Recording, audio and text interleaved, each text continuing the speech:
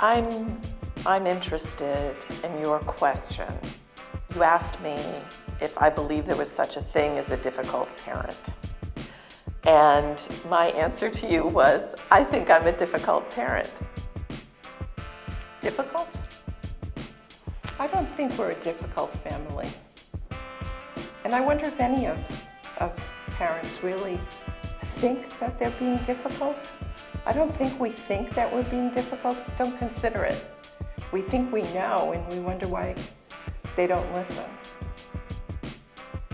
I have heard that some families can be difficult, some families can be different.